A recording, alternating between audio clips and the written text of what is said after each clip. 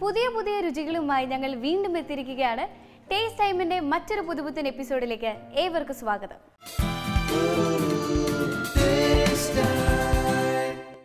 എങ്ങനെയാണ് നമുക്ക് ശ്രദ്ധ നിലനിർത്താൻ സാധിക്കുക? തുടർച്ചയായി ചെയ്യുന്ന ജോലിയിൽ നിന്നും ഒരു ചെറിയ ഇടവേള എടുക്കുന്നത് ഏറെ ഗുണകരമായേക്കാം. നമ്മൾ ഇഷ്ടപ്പെടുന്ന ജോലി ചെയ്യുന്നത് വിരസത മാറാൻ ഏറ്റവും നല്ലൊരു മാർഗമാണ്. കുക്കിങ്ങിനെ പ്രണയിക്കുന്നവർക്ക് ടേസ്റ്റ് ടൈം ഉണ്ട് കൂടെ. സോ ടേസ്റ്റ് ടൈമിന്റെ ആദ്യത്തെ ഡിഷിലേക്ക് നമുക്ക് കടന്നാലോ? നമസ്കാരം, ഞാനിപ്പോൾ നിൽക്കുന്നത് കൊച്ചിൻ ബോൾഗാട്ടിയിലുള്ള ലുലു ഗ്രാൻഡ് ഹയാത്ത് ഹോട്ടലിലാണ്.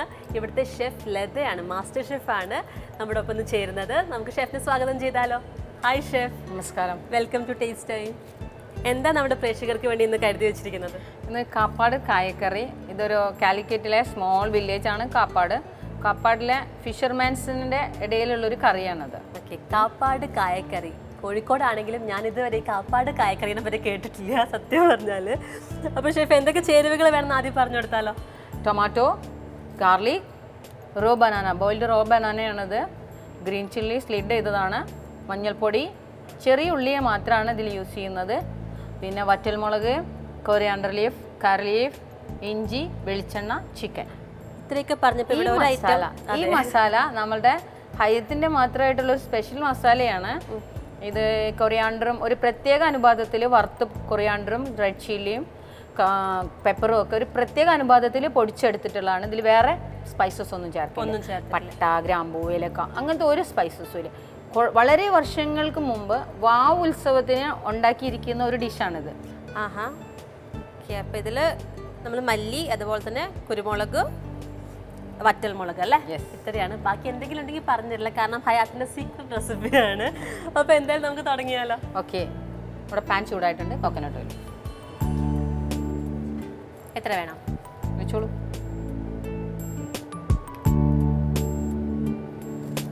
ഓക്കെ. ഇനി ഓനിയൻ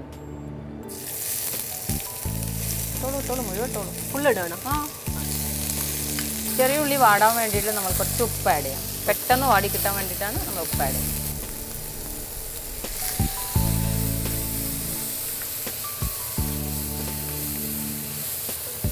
കറിവേപ്പില,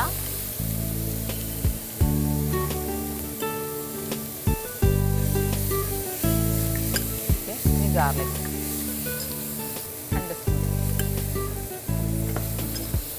ജിഞ്ചർ, ഇഞ്ചി. ഓൾ ഗാർലിക്കാണ് ഇതിൽ യൂസ് ചെയ്യുന്നത്. ഗാർലിക്ക് കുക്കാവും. ഗാർലിക് എല്ലാ ഫുഡിലും നമ്മൾ ചതച്ചാണ് ഇടുന്നത്. ഗാർലിക് അങ്ങനെയാണ് ഇതിൽ ചേർത്തിരിക്കുന്നത്. ഈ ഡിഷിന് പ്രത്യേകത എന്ന് പറഞ്ഞാൽ നമ്മൾ അങ്ങനെ തന്നെ ഫുള്ളായിട്ട് യൂസ് ചെയ്യണം അല്ലേ? അപ്പോൾ പ്രത്യേകം ശ്രദ്ധിക്കുക. നമ്മൾ വെളുത്തുള്ളി അങ്ങനെയാണ് ഇട്ട് കൊടുത്തിരിക്കുന്നത്. കട്ട് ചെയ്തിട്ടുമില്ല, ചതച്ചിട്ടും ഒന്നുമില്ല. ഇനി നമുക്ക് ടൊമാറ്റോ ഒരു 4 ക്യൂബ് ടൊമാറ്റോ. എത്ര വേണം? ഒരു 4-5 ക്യൂബ് ഇട്ടോളൂ. ഇങ്ങനെ പുളി അനുസരിച്ചിട്ടാണോ നമ്മൾ ചേർക്കുന്നത്? ടൊമാറ്റോയുടെ പുളി, വേറെ ലെമണൊന്നും ഇതിൽ ചേർക്കില്ല. ഇത് നമ്മുടെ മസാല പൗഡറാണ്, നമ്മുടെ സീക്രട്ട് മസാല പൗഡർ. എത്ര വേണം? ചേർത്തോളൂ. അതിൻ്റെ കറക്റ്റ് പാകം ഷെഫിന് തന്നെ അറിയുള്ളൂ. നമ്മൾ 350 ഗ്രാം ചിക്കനാണ് ഇവിടെ എടുത്തത്. 350 ഗ്രാമിന് ഒരു 4-5 ടീസ്പൂൺ. 5 ടീസ്പൂൺ. ഇനി നമ്മുടെ ചിക്കനാണ്. ചിക്കൻ ചേർക്കാനുള്ള സമയം. ഇതൊന്ന് ചെറുതായിട്ടൊന്ന് മൂത്ത് വരുമ്പോൾ നമുക്ക് ഓൾറെഡി നമ്മൾ വറുത്തതാണല്ലോ അല്ലേ മസാല? വറുത്ത് പൊടിച്ച് വെച്ചിരിക്കുന്ന മസാലയാണത്. അപ്പോൾ നമ്മൾ അധികം മൂക്കേണ്ട ആവശ്യം വരില്ല. മിക്സ് ഒന്ന് പിടിച്ചാൽ മാത്രം മതിയാവും. ചിക്കൻ ഇട്ടോളൂ. കുറച്ച് മഞ്ഞൾപ്പൊടി.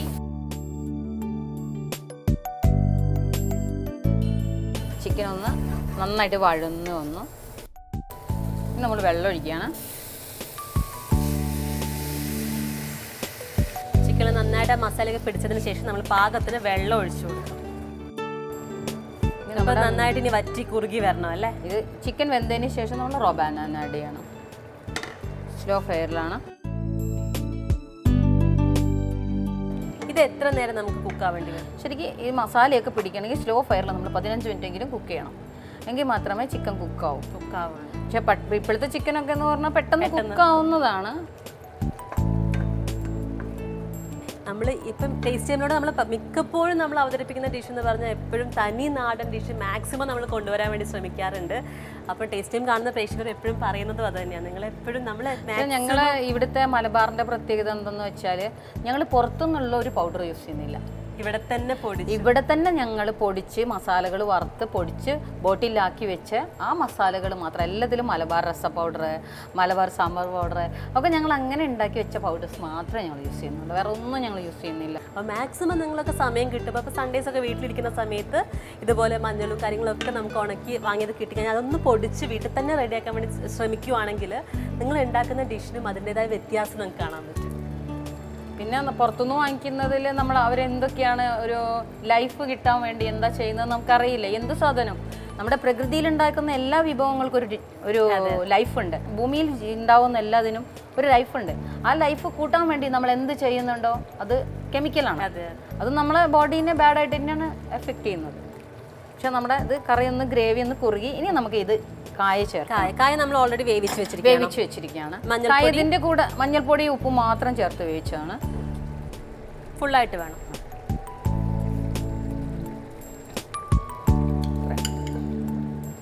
ഒരു ഒറ്റ ബനാനയാണിത്. 300 ഗ്രാമിന് 150 ഗ്രാം ബനാനയാണ് സാധാരണ ആഡ് ചെയ്യുന്നത്. ഇനി നമുക്ക് 2 സാധനം കൂടെ ആഡ് ചെയ്യാനുണ്ട്. പച്ചമുളക്, പിന്നെ ലാസ്റ്റ് നമുക്ക് കറിവേപ്പില ഇത് വേണ്ടി. കുറച്ചും കൂടി ഉപ്പ് വേണം.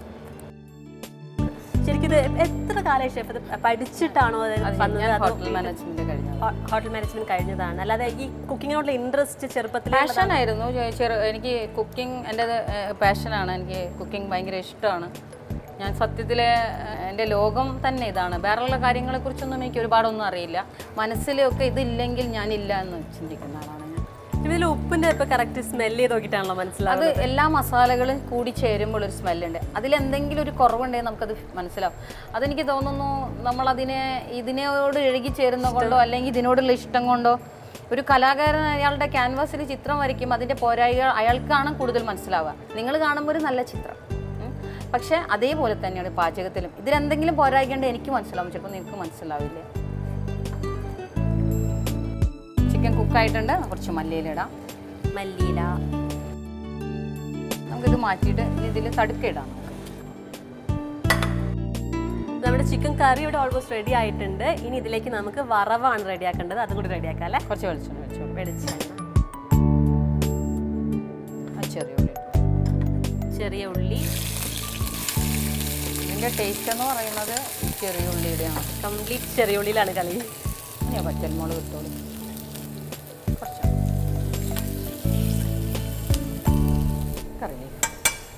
കറിവേപ്പില,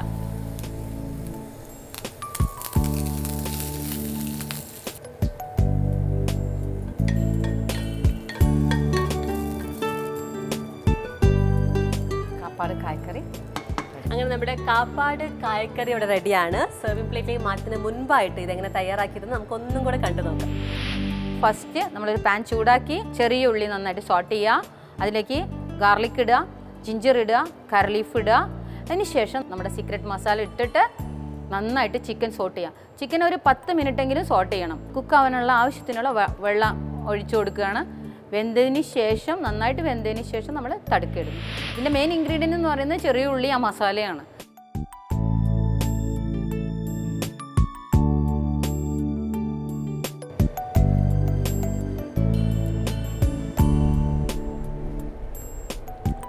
നമ്മൾ ഡയറക്റ്റായിട്ട് മുളക് പൊടിയൊന്നും ചേർത്തിട്ടില്ല.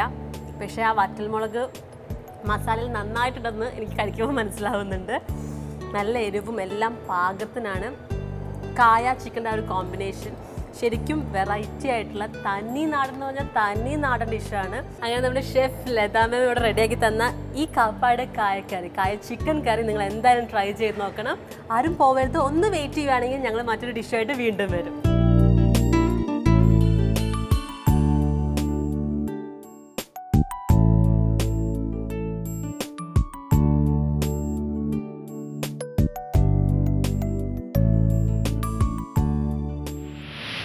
നമ്മുടെ ആദ്യത്തെ ഡിഷ് നിങ്ങൾ എല്ലാവരും എൻജോയ് ചെയ്തെന്ന് പ്രതീക്ഷിക്കുന്നു. കൂടുതൽ രുചി വിശേഷങ്ങളുമായി ഞങ്ങൾ തിരിച്ചു വരുന്നതായിരിക്കും ഒരു ചെറിയ ബ്രേക്കിന് ശേഷം. ക്യാരറ്റും ജിഞ്ചറും ഉള്ള ഒരു പായസമാണ് ഞാൻ ചെയ്യാൻ പോകുന്നത്. ക്യാരറ്റ് ജിഞ്ചർ പായസം. യെസ്. പെട്ടെന്ന് ഗസ്റ്റ് ഒക്കെ വരുന്നത് പറഞ്ഞാൽ അവർക്ക് എന്തെങ്കിലും സ്വീറ്റ് ഒക്കെ ഉണ്ടാക്കി കൊടുക്കണം എന്ന് വിചാരിച്ചാൽ പെട്ടെന്ന് ചെയ്യാൻ പറ്റുന്ന ഡിഷാണ് പറഞ്ഞത്.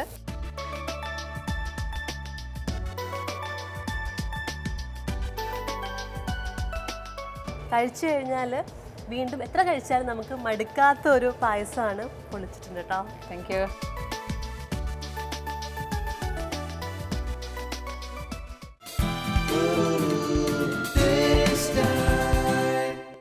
Welcome back to taste time.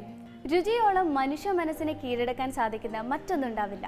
കാരണം എത്ര ബുദ്ധിമുട്ടുള്ള ഒരു മനുഷ്യനെയും നല്ല രുചിയുള്ള ഒരു ഭക്ഷണം കൊടുത്ത് നമുക്ക് കീഴ്പ്പെടുത്താൻ സാധിക്കും എന്നാണ് പറയുന്നത്.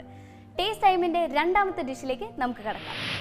അങ്ങനെ നമ്മൾ നല്ലൊരു ചിക്കൻ കറി കണ്ടു അല്ലേ? ഇനി അടുത്തതായിട്ട് നമ്മൾ ചെയ്യാൻ പോകുന്നത് എന്താ? നമുക്ക് ഷെഫിനോട് ചോദിച്ചാലോ? എന്താ ഷെഫ് അടുത്തത്? ഡെസേർട്ട് ആണ് ചെയ്യാൻ പോകുന്നത്. ഡെസേർട്ട് എന്താണ്?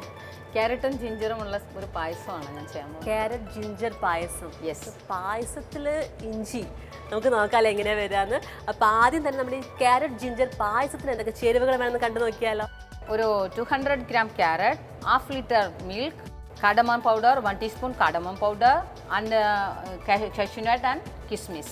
ഓക്കെ, അപ്പോൾ ഇത്രയാണ് നമുക്ക് ആവശ്യമുള്ള ചേരുവകൾ. പിന്നെ നമുക്ക് നെയ്യ് വേണം അല്ലേ? നെയ്യ് വേണം. ഗീലാണ് ഇത് ആദ്യമായിട്ട് സോൾട്ട് ചെയ്യുന്നത്. നമുക്ക് തുടങ്ങിയാലോ? തീർച്ചയായും. ആദ്യം നെയ്യാണോ? ആദ്യം നെയ്യ് വേണം.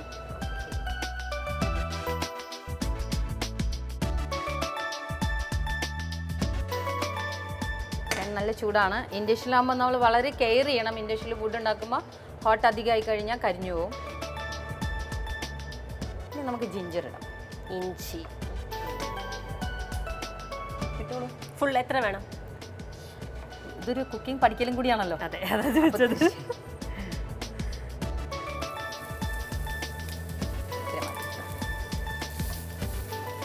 ഈ പായസം നമുക്ക് എല്ലാ ആൾക്കാർക്കും കഴിക്കാമെന്നുള്ളത്. അധികം നമ്മൾ ഷുഗർ ആഡ് ചെയ്യുന്നില്ല.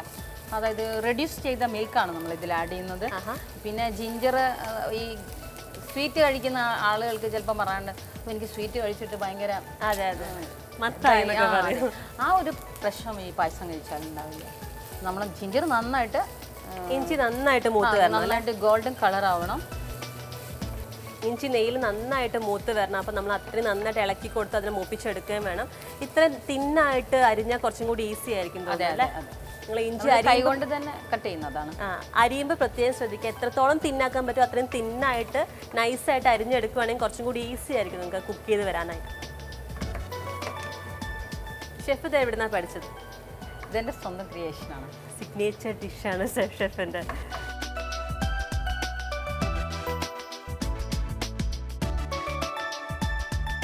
അപ്പോൾ ഇഞ്ചി നന്നായിട്ട് ക്രിസ്പി ആയിട്ട് ഇങ്ങനെ മൂത്ത് വന്നിട്ടുണ്ട്. ഇനി നമുക്ക് ക്യാരറ്റ് ആഡ് ചെയ്യാം. ക്യാരറ്റ് എത്ര വേണം? ഇത് നമുക്കൊരു 5 പേർക്ക് കഴിക്കാവുന്ന പായസമാണ് നമ്മൾ ഉണ്ടാക്കുന്നത്. മതി. അപ്പോൾ ക്യാരറ്റിൻ്റെ ആ ഒരു ചെറിയൊരു കടി കൂടി കിട്ടാൻ വേണ്ടിയിട്ടാ തോന്നില്ല ഇങ്ങനെ അരിഞ്ഞെടുത്തിരിക്കുന്നത്.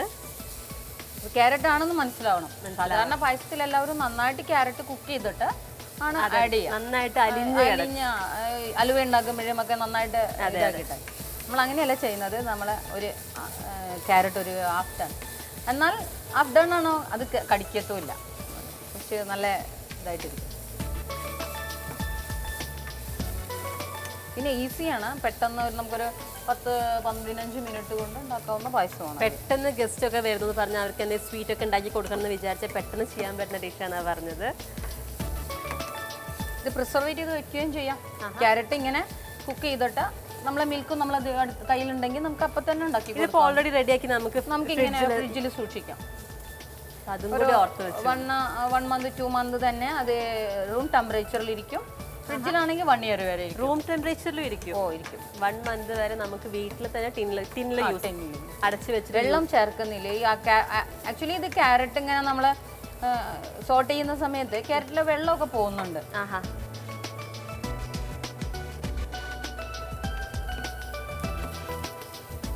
നിങ്ങൾക്ക് ഓൾറെഡി ഇത് പ്രിപ്പയർ ചെയ്തിട്ട് അങ്ങനെ വെച്ച് യൂസ് ചെയ്യുകയും ചെയ്യാം. അങ്ങനെയാണെങ്കിൽ ഗസ്റ്റൊക്കെ വരുമ്പോൾ ജസ്റ്റ് പാല് മാത്രം വെച്ചിട്ട് അതൊന്ന് ആഡ് ചെയ്ത് പായസമാക്കി എടുത്താൽ മതിയാവും.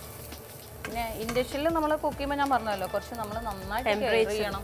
ഇതിൻ്റെ ടെമ്പറേച്ചർ ഭയങ്കര ഹൈ ടെമ്പറേച്ചറാണത്. സാധാരണ നമ്മൾ അടുപ്പിലോ ഗ്യാസിലോ ചെയ്യുന്ന പോലെയല്ല. നന്നായിട്ട് ശ്രദ്ധിച്ചിട്ട് ചെയ്തിട്ടില്ലെങ്കിൽ നമ്മൾ കരിഞ്ഞു. ഏകദേശം നമ്മളെ ക്യാരറ്റ് റെഡി ആയിക്കൊണ്ടിരിക്കുകയാണ്. പിന്നെ ഇപ്പോൾ ക്യാരറ്റ് നന്നായിട്ട് വേവണമെന്നുണ്ടെങ്കിൽ മാത്രം വാട്ടർ ആഡ് ചെയ്യാം. ഓക്കെ, ക്യാരറ്റ് നന്നായിട്ട് വെന്തിട്ട് കഴിക്കണം. ഓരോരുത്തരുടെ ഇഷ്ടമാണ്. അപ്പോൾ നിങ്ങൾക്ക് നന്നായിട്ട് ക്യാരറ്റ് വെന്ത് വരണമെന്നുണ്ടെങ്കിൽ ഈ സമയത്ത് ചേർത്ത് കൊടുക്കാം അല്ലേ? അതെ, വെള്ളം ചേർത്ത് നമുക്ക് ഇതിൽ മിൽക്ക് ആഡ് ചെയ്യാം.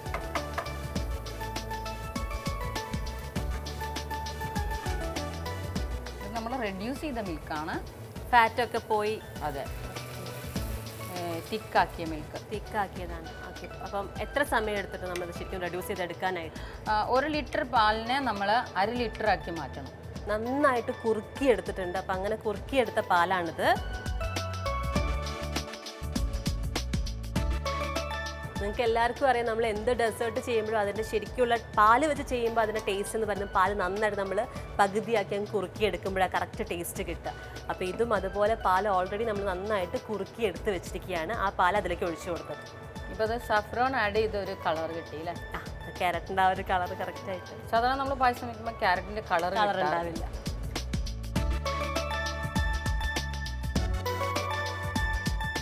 ഇത് ശരിക്കും നമുക്ക് ലഞ്ചിന്റെ കൂടെ ഹയാത്തിലൊക്കെ ബുഫേ കൊടുക്കുമ്പോൾ കൂടെ കൊടുക്കാറുണ്ട്.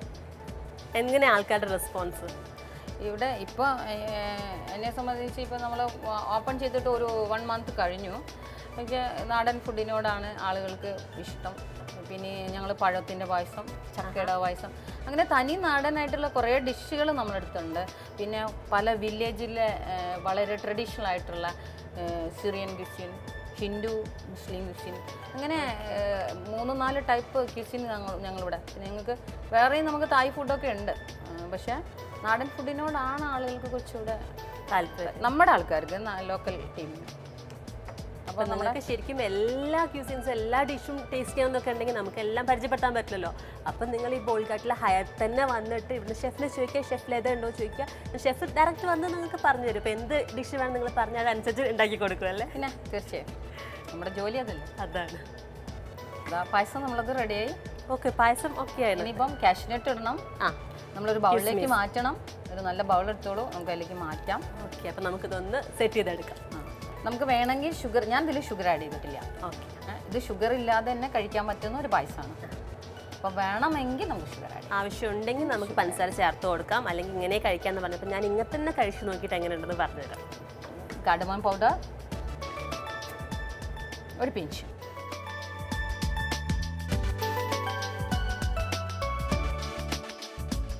അപ്പോൾ ഷെഫ് നമുക്കിതിനെ സെർവിംഗ് ബൗളിലേക്ക് മാറ്റിയാലോ?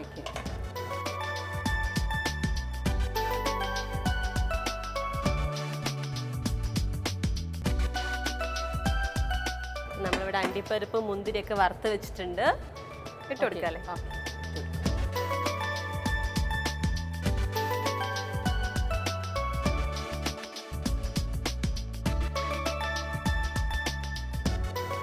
അങ്ങനെ നമ്മുടെ സ്പെഷ്യൽ ഡിഷായിട്ടുള്ള ജിഞ്ചർ ക്യാരറ്റ് പായസം ഇവിടെ റെഡിയാണ്. നല്ല ചൂടുണ്ട്, ചൂടൊന്നും ആറണം. ആ ഒരു ഗ്യാപ്പിൽ ഇതെങ്ങനെ തയ്യാറാക്കിയതെന്ന് നമുക്കൊന്നും കൂടെ കണ്ടു നോക്കാം. ആദ്യം പാൻ ചൂടായതിന് ശേഷം ഗീ ഒഴിക്കുക. ജിഞ്ചർ നന്നായിട്ട് സോട്ട് ചെയ്യുക. ജിഞ്ചർ സോട്ട് ചെയ്യുമ്പോൾ നല്ല ഗോൾഡൻ കളറായിരിക്കണം ജിഞ്ചർ. എന്നിട്ട് അതിൻ്റെ കൂടെ ജിഞ്ചർ നന്നായിട്ട് ഫ്രൈ ആയതിന് ശേഷം മാത്രം നമ്മൾ ക്യാരറ്റ് ഇടുന്നു. ക്യാരറ്റ് നമ്മൾ ഓവർ ഫ്രൈ ആക്കേണ്ട ആവശ്യമില്ല, വളരെ ലൈറ്റായിട്ട് ഫ്രൈ ചെയ്താൽ മതി. അതിന് ശേഷം റെഡ്യൂസ് ചെയ്ത്, അതായത് നമ്മൾ കാച്ചി പാട മാറ്റിയിട്ട് കുറുക്കിയെടുത്ത പാല്, 1 ലിറ്റർ മിൽക്കിനെ നമ്മൾ 1/2 ലിറ്റർ ആക്കിയിട്ട് കുറുക്കിയെടുത്ത പാലാണ് നമ്മൾ ഇതിൽ ആഡ് ചെയ്യുന്നത്. ഓൾറെഡി പാല് കുറുകുമ്പം ഒരു സ്വീറ്റ് ഉണ്ടാവും, ആ സ്വീറ്റ് മാത്രമേ ഞാൻ ഇതിൽ ആഡ് ചെയ്തിട്ടുള്ളൂ, അല്ലാണ്ട് ഷുഗർ വേറെ ഞാൻ ആഡ് ചെയ്തിട്ടില്ല. വേണമെങ്കിൽ നമുക്ക് ഷുഗർ ആഡ് ചെയ്യാം. അപ്പോൾ ഷെഫ് ഞാൻ കഴിച്ചു നോക്കട്ടെ? തീർച്ചയായും.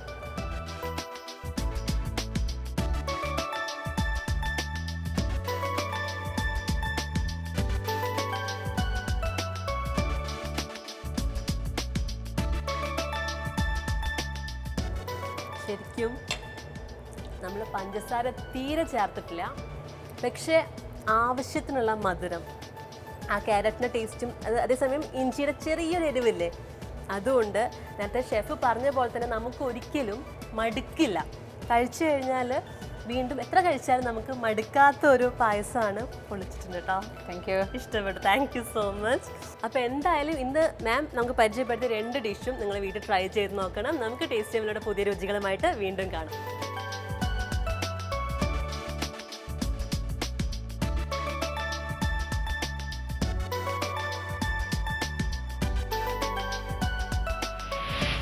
ടേസ്റ്റ് ടൈമിൽ ഇനി ചെറിയൊരു ഇടവേള.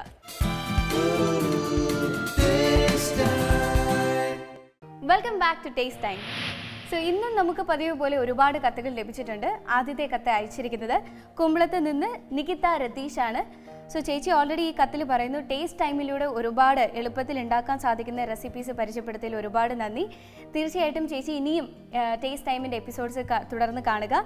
സോ ചേച്ചി ഇന്ന് നമുക്ക് ഒരു അടിപൊളി റെസിപ്പിയാണ് അയച്ചു തന്നിരിക്കുന്നത്, അവൽ ഉപ്പുമാവ്. അതിലേക്ക് നമുക്ക് കടക്കാം. ചേരുവകൾ: അവൽ 2 കപ്പ്, ഉള്ളി ആവശ്യത്തിന്, ക്യാരറ്റ് 1 എണ്ണം, ഗ്രീൻ പീസ് 1/2 കപ്പ്, പച്ചമുളക് 3 എണ്ണം, മഞ്ഞൾപ്പൊടി 1/2 ടീസ്പൂൺ, കടുക് 1/2 ടീസ്പൂൺ, മുളക് പൊടി 1/2 ടീസ്പൂൺ, എണ്ണ 1 ടീസ്പൂൺ, നാരങ്ങ നീര് 1 ടീസ്പൂൺ, ഉപ്പ് ആവശ്യത്തിന്, കറിവേപ്പില ആവശ്യത്തിന്. തയ്യാറാക്കുന്ന വിധം: അവൽ കഴുകി വൃത്തിയാക്കി വയ്ക്കുക. നോൺ സ്റ്റിക്ക് പാൻ ചൂടായ ശേഷം എണ്ണ ഒഴിച്ച് കടുക് പൊട്ടിക്കുക. ഉള്ളി, പച്ചമുളക്, കറിവേപ്പില എന്നിവയിട്ട് വഴച്ചുക. പിന്നീട് ക്യാരറ്റ്, മഞ്ഞൾപ്പൊടി, ഉപ്പ് ഇവ ചേർക്കുക. ക്യാരറ്റ് വേവുന്നത് വരെ അടച്ചു വെച്ച് വേവിക്കുക. ഗ്രീൻ പീസ് ചേർത്ത് വീണ്ടും വേവിക്കുക. പിന്നീട് അവൽ ചേർത്ത് ഇളക്കുക. ഒരൽപ്പം നാരങ്ങ നീര് ചേർത്ത് ഇളക്കി കഴിഞ്ഞാൽ 2 മിനിറ്റിന് ശേഷം അടുപ്പിൽ നിന്നും വാങ്ങാം. അവൽ ഉപ്പുമാവ് റെഡി. ഇനി നിങ്ങളുടെ റെസിപ്പീസും സജഷൻസും ഞങ്ങളെ അറിയിക്കേണ്ട സമയമാണ്.